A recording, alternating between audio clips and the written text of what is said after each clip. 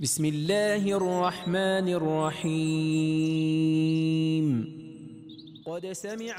Living the Quran through the Living Quran, an audio-visual translation of Tafsir al-Nur of Sheikh Mohsen Qaraati, translated by Salim Bimji and edited by Arif Huda. Audio version read out by the translator. In this 22-part series, we will be reviewing chapter 58 of the Noble Quran, Surah al Mujadilah, the Pleading Woman. Part 1. Allah hears the appeal. Allah has indeed heard and accepted the words of the woman who pleads with you, Muhammad, concerning her husband, and refers her complaint to Allah. Allah hears the dialogue between you, Khawlah and Prophet Muḥammad. Surely Allah is all-hearing, all-seeing. Thinking points. In this verse, Allah refers to Himself 3 times as the one who hears, to show humanity that they can speak to Him and that He hears them. In this verse, Allah has used the following 3 words. Sami'a, He has heard, the past tense verb. Yasma'u, He hears, the present tense verb. Sami', He is all-hearing, the indefinite singular adjective. Takeaway messages.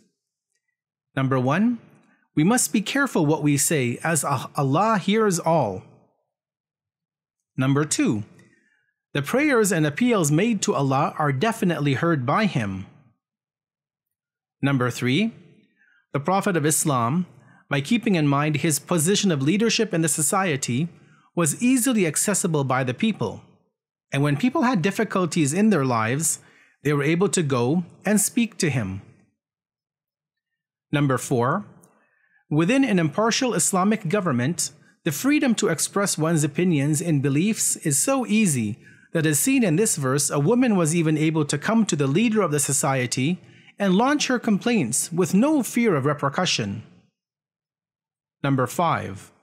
When in times of a person feeling that they are at a dead end in their life, they must seek protection under Allah and His saints, the awliya.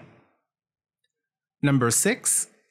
It is when incidents, needs, and dead ends in life come about that pave the way for the introduction of laws to resolve such issues. Number 7. Being one who hears and sees and is aware of the challenges which the people face is one of the conditions of the one who is entitled to be the lawgiver for society. We will continue in our next discussion with verse number 2.